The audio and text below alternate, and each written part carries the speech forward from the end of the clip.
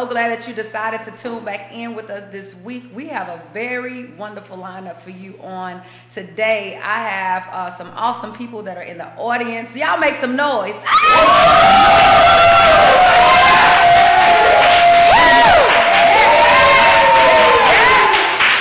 I got some awesome people in the audience. I got an awesome young lady here that we're going to interview. You're going to find out in just a little bit who she is, what she's doing, what she have coming up.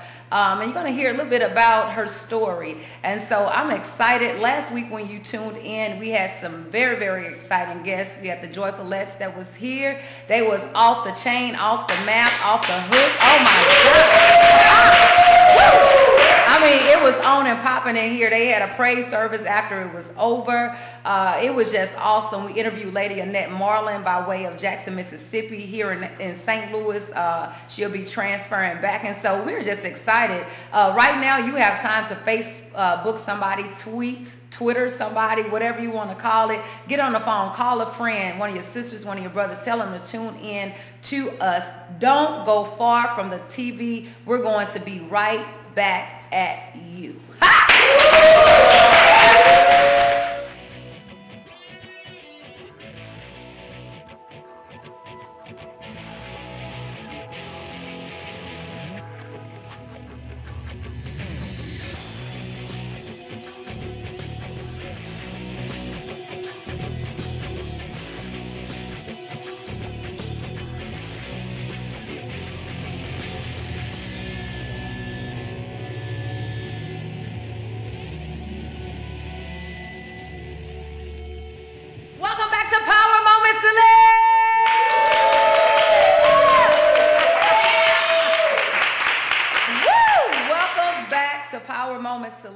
I told you don't go far from the TV because we have some exciting things to talk to you about. You still have time to Facebook somebody, tweet somebody, call somebody, tell them to tune in. Charter 984. We are live on the scene. Tonight we're going to talk about how to overcome toxic relationships. What does it feel like to be in a toxic relationship? What do I mean when I say toxic relationship? I'm talking about dead relationships, those relationships that you get connected with that just sucks the life out of you. Somebody that's watching me right now, you know exactly what I'm talking about. It's those people that are leeching the life out of you. They're aborting your dreams. They're speaking negativity to everything that you think or decide that you want to do. They have something negative to say about it. It's those people that last week I told you they're called spiritual abortionists. What do I mean? Dream killers. They come in the form of male and female. We call them Delilahs. And they just come to just abort the things that God have called you to do. Relationships are those things that we get involved in. Some of you may be in one now. You know you shouldn't be in it, but you are anyway. But some relationships are good, some are bad. And if you're in a relationship right now that you know are bad, I pray right now that you will find the strength to walk away from that particular relationship. I want to read to you something real quick. And it talks about pain, because we're going to talk about the effect of pain, the effect that pain can actually have on you, both mentally, physically. Some people experience physical pain. I experienced some physical pain in my life. I was in an abusive relationship. I incurred black eyes. I was stomped on, stepped on, or whatever on the ground, my head to the ground, had a bruise to the side of the head that was actually very painful for several years. And so you don't ever want to be in a relationship and think that violence is love, abuse is love, because it is not. If someone is abusing you, there are many organizations that you can tune into, that you can call and get some help, get the help that you need. There are many sister clubs, brother clubs, there are many churches, counseling organizations that have help available for you, so that you do not have to be in this alone.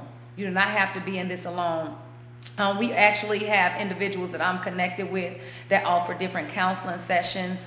They will pray with you. They will counsel you and try to get you the help that you need. There are different churches that are around, that there are some really good pastors and leaders that are really looking to help people and not hurt people. If you're someone that are dealing with abuse or violence, extensive pain, you can contact us on our website at www.trappingthesystem1 www.webs.com. That's www.trappedinthesystem1.webs. That's WEBS.com. I just want to take a moment and I want to read something to you. And it talks about pain. And I'm reading this as an insert off of the young lady that I'm going to be interviewing on tonight. I'm not going to tell you her name yet because I want to make sure that you call somebody so that they don't miss this. But it says pain. It says no one enjoys it. We all try to avoid it. Yet it's something that touches all of us. I'm sure you right now can agree that somehow, somewhere you have been touched by the feelings of pain. It says the difference between suffering a lifetime of frustration and defeat versus overcoming to live in peace and freedom is a direct result of how we react to pain and whether we are willing to face it head on. You have to be willing to face your giants head on. You have to be willing to confront your situations. You cannot run from the situations. You cannot act like the situations do not exist that are bringing harm to you or that are causing you to be in stagnation or complacency. But you must realize that freedom is available to you. And it says, I'm just going to reread this. It says, the difference between suffering a lifetime of frustration and defeat versus overcoming to live in peace and freedom. You have the opportunity to live in freedom. You are an overcomer and you've been created to overcome. I want you to say that with me right now. I have been created to overcome. I have been created to overcome. She says that there is hope. I need you to know right now that hope is available to you. Whatever you do, never lose hope. I don't care how bad the situation get, how ugly it seems, hope is always available to you. It says, just like the painful effects of recovering from surgery, something most people dread, we accept the temporary discomfort as a necessary means to an end. And somebody is saying, you know what, I've been like this all of my life. This runs in my family, and I don't feel that I can get out of this. Matter of fact, somebody have told you that you're going to die like that. And I come to tell you that is not the end of your story. It's just another chapter in the book. And your latter shall be greater than the past. And goes on to say that we accept the temporary discomfort as a necessary means to an end. Knowing the process will correct what's wrong so that we can heal. We're going to be talking about her topic for her book, and that book is called Pain That Heals. It encourages you to examine yourself, explaining the why behind recurring behaviors and the how certain attitudes can impact each area of your life. Then it says, by observing an ongoing set of scenarios, like an audience member, and matter of fact, I want to pause because you can be a studio audience guest by visiting us at www.trappedinthesystem1.webs.com if you or anyone that you know want to be a guest on the show or part of the studio audience. But it goes on and it says that you can peek into the life of a woman who seemingly has it all together, yet can't understand what causes her to unravel. Whew, that's hot. These mini scripts provide an opportunity for self-reflection while walking you through each step to your own recovery from pain. Just touch yourself and say, I can recover from pain. I can recover from pain. Indeed, it says, enduring painful situations is unpleasant, yet acknowledging the source of your pain and turning it over to the master physician is the first step on the road to recovery. From the back of the book, Pain That Heals. I don't want you to move far from that TV. We're going to take a short break. We're going to be right back at you.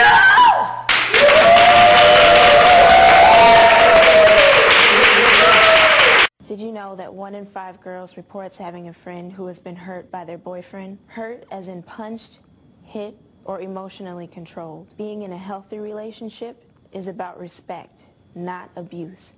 If he loves you, he won't harm you with his words or his hands. You're not alone. If you or someone you know is in trouble, call the National Teen Dating Abuse Helpline or log on to www.loveisrespect.org for live chat with a peer or a trained advocate. No names, no judging, only help. Anytime you need. Further ado, I want to bring to the set, I want to introduce to you none other than author Carlos Cole!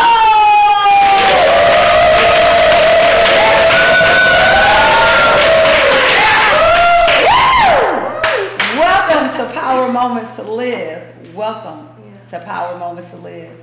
I am so excited that you have joined us. I'm so excited to have the audience to be embraced with your presence and with the gift that God has given you. Carlos Cole, author Carlos Cole. The book, Pain That Heals. Before I move forward to that, I just want to talk a little bit about who are you? What do you do? Are you married? Are you single? Do you have kids? What's going on with you? Oh, yes. First of all, I am a wife. Woohoo!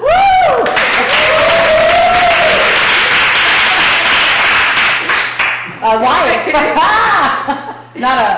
But a wife. That's good. That's good. I ain't gonna even say it. The C word. I ain't gonna say it.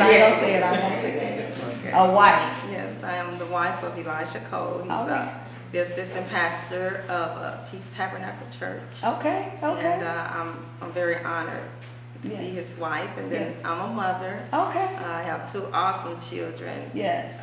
Angel Cole, and she's 12 years old, and Andrew Cole, he's 6 years old. All right. And All right.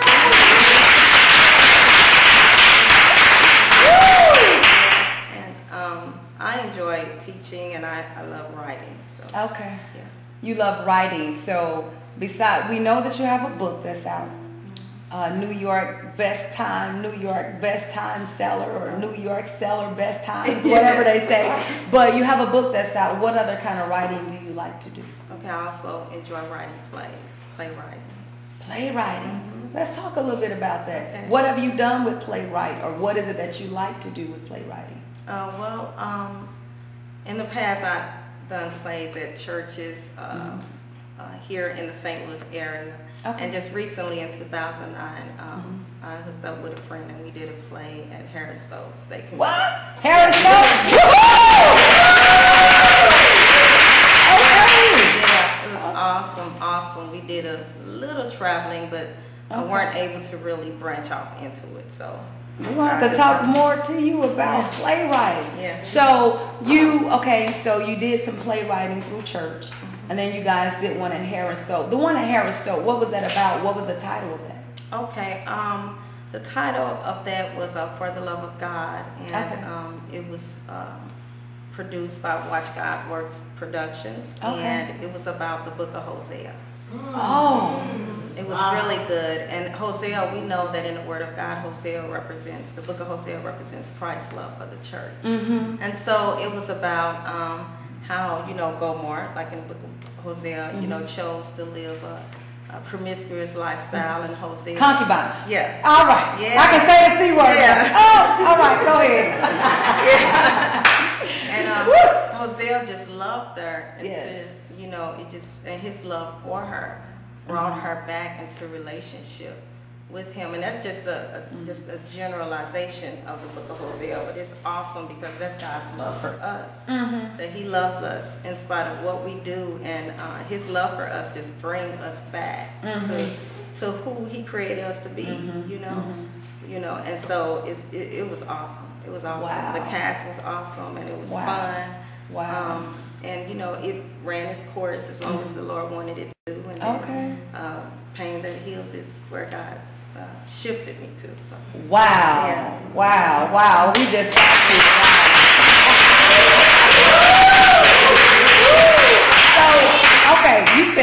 you said a whole bunch of stuff. They say a mouthful. You said of Jesus, a couple different things that I kind of want to touch on. One is you talked about dealing with the book of Hosea and how his love drew her in. His love brought her back to a place of wholeness and self-identity and realizing that she really did have some worth. Yes.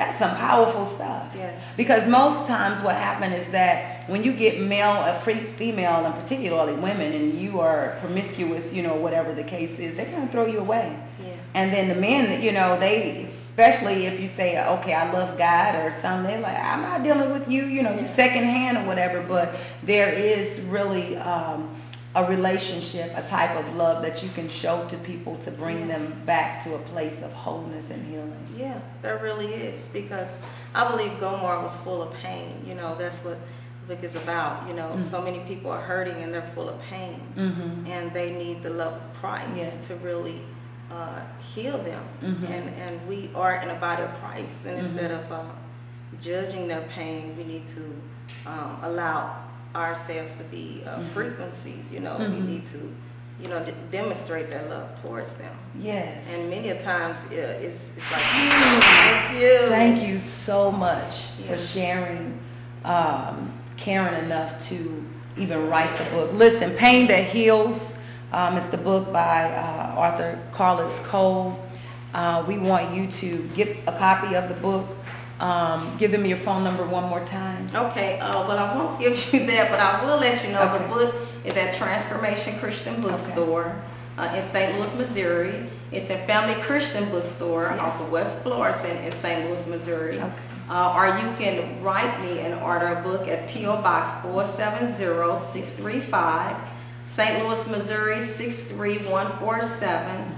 Or you can Facebook me and inbox me at Carlos Good Success Cole. Yes. And I believe that's everything. It. Yeah, Listen. I wrote everything down here just to be sure. So Okay. Also, you can order the book on www.barnesandnoble.com or www.amazon.com or www.booksamillion.com.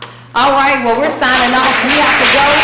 Until next time, Power Moments to Live, designed to shift your thinking, catapult you into your now place. We'll see you next time.